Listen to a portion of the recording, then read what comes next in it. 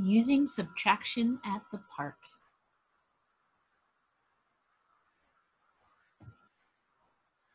The title page says Using Subtraction at the Park, and the author is Tracey Steffora.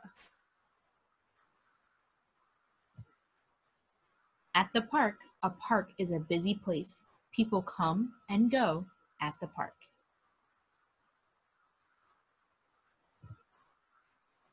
Animals come and go at the park.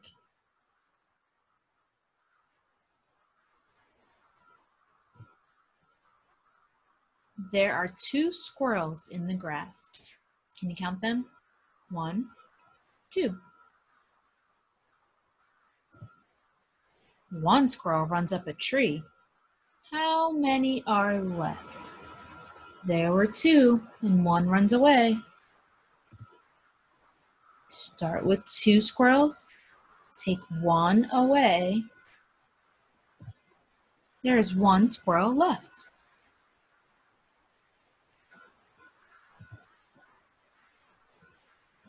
Now this time we're going to take 2 away.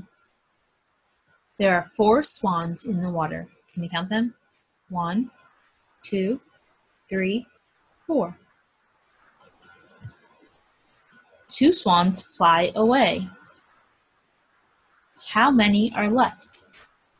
We had 4 swans and 2 are flying away. Start with 4 swans. 1, 2, 3, 4, and take 2 away. How many are left? There are 2 swans left.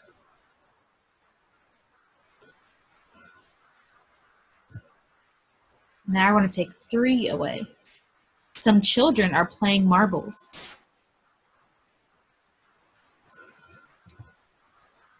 How many marbles are in this circle? Let's count them.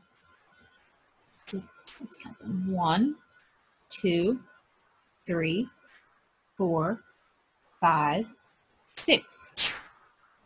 What if 3 are hit out of the circle? So we counted 6 marbles. And what if 3 are hit out of the circle? Let's see. Start with 6. Take 3 and put them on the outside of the circle. How many marbles are left inside the circle? 6 take away 3 equals 3. There are 3 marbles left in the circle. 3 children are on the swings.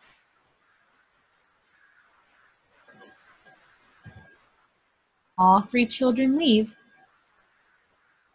How many children are left on the swings?